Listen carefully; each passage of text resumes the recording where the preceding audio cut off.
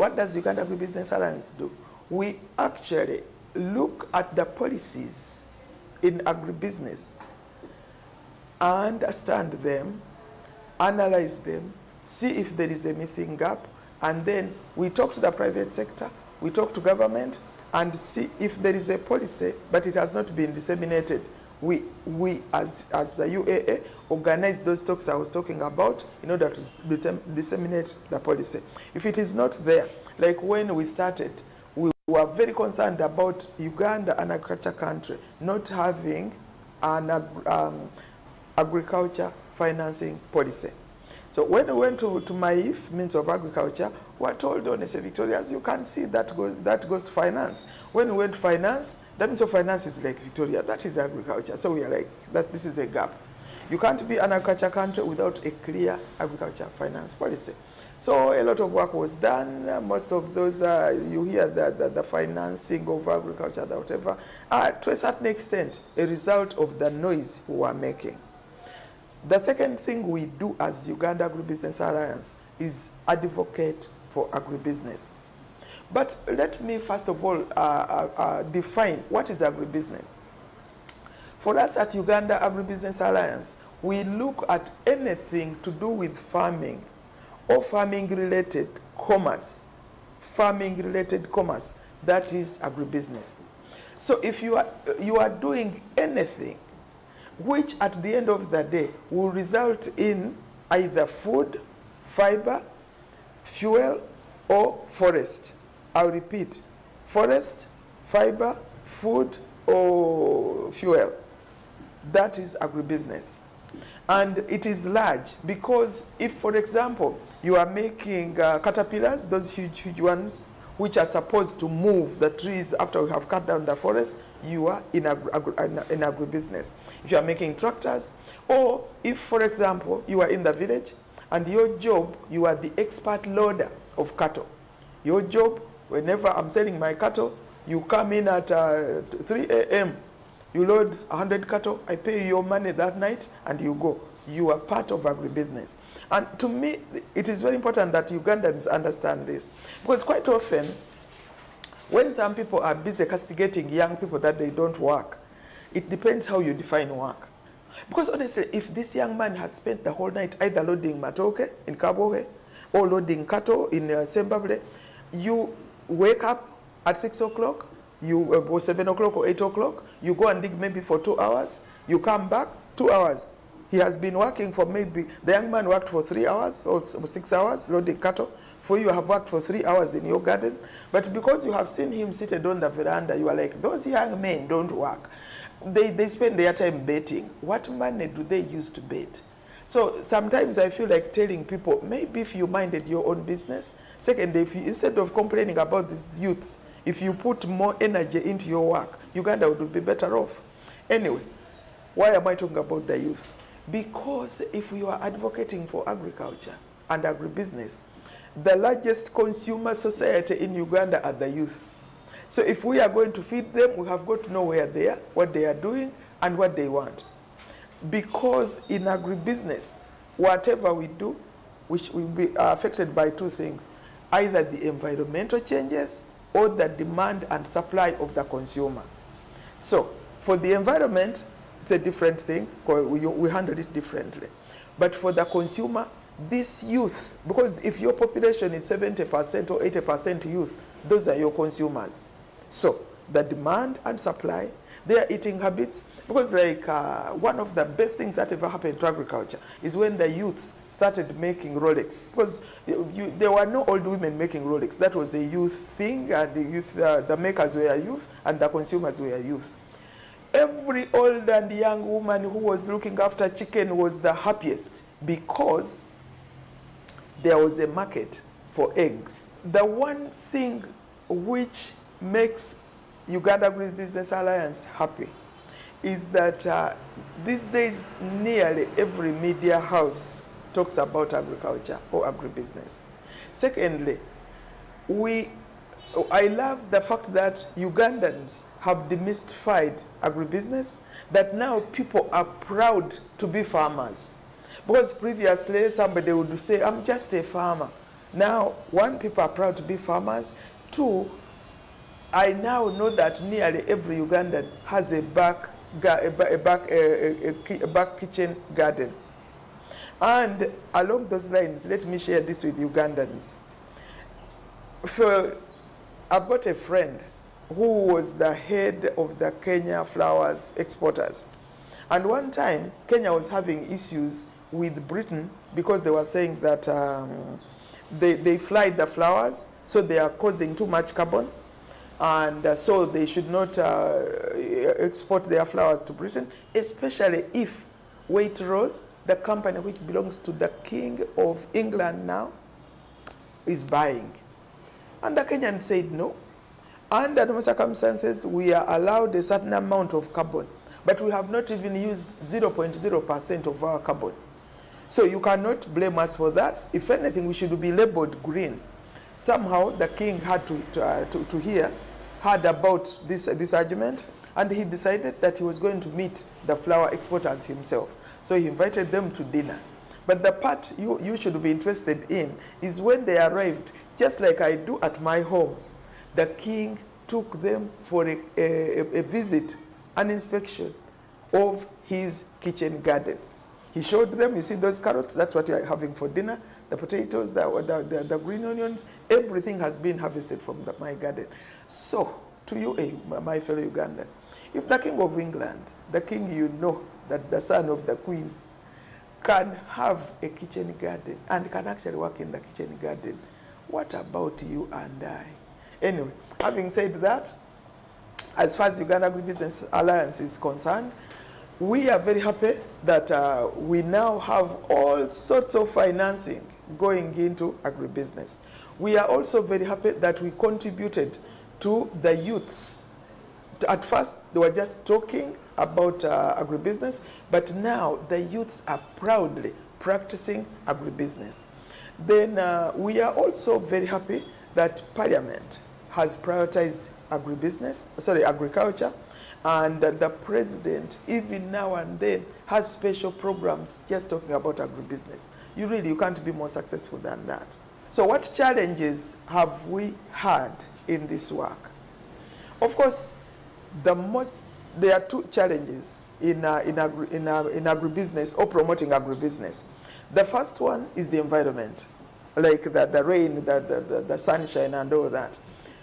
Unfortunately, this is a challenge nobody can do anything about.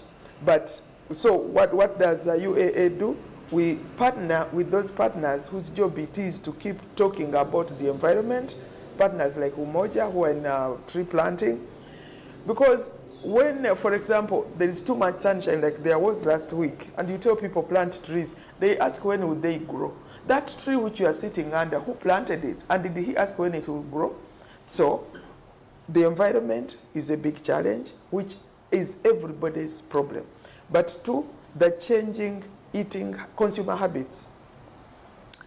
For the changing consumer habits, because of the consumer eating habits, Uganda Agribusiness Alliance work can never be done and you finish.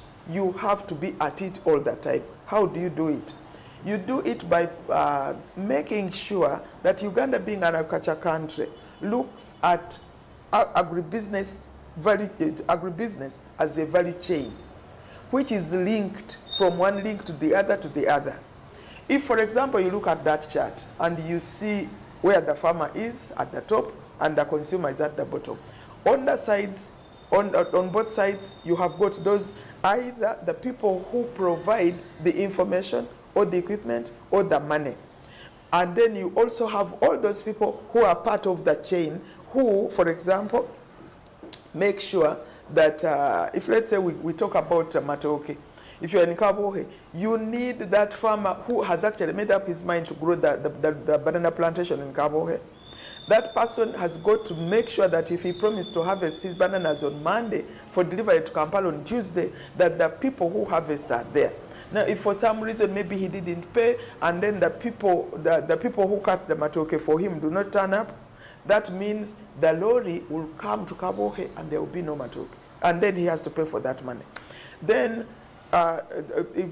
because the matoke was not cut, the lorry became empty and the farmer has to pay because he did not load.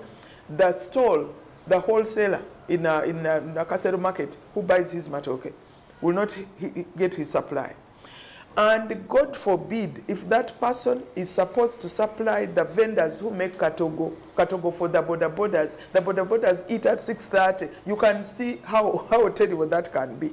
So what we at Uganda Agribusiness Alliance are looking at in the future is for Uganda government, this is government, to make sure that when they look at the agriculture sector, and I'm talking about the farming and farm-related activities which are commercial, they do their part. For example, what part? Make sure that all our roads work. Because you can imagine, I've spent 2 years growing my matoke. I load them on a lorry, and the bridge is not there. And matoke is quite perishable. And once again, those people will not get their food. So, for the future, we would like to see a country which has accepted that we are an agribusiness country, we are interlinked, and every link delivers. Then, so what do I want the public to do? I just want to request everybody that we prevail upon the powers that are to make sure that everybody, every child goes to school. Why? Currently, we have got 9 million people who cannot read and write. And unfortunately for us in agribusiness, all of those are offloaded into our sector. Now, when the president stands up and says, you have got to do HVALU, Baba, president, how do you do HVALU when you cannot add? You cannot, I give you 3 chicken to sell, and somebody is saying, oh, maybe I'll give you 30,000 for each, and you had wanted 31,000. You cannot quickly say, oh, no, my profit is only 3,000 and whatever. So, education of everybody is paramount. That is one. Then 2, forget all this which is going on, the PDM, the whatever, and just organize Ugandans into groups. Don't force them into cooperatives, but get them to understand that for as long as you are part of a value chain, you are home and dry. Let's say if you are growing tomatoes. There's a young man, a relative of my friend, he makes boxes. So when I visited him and I looked at them, I asked, what is this? He said, Ezotuzit apply. And I'm like, what is it?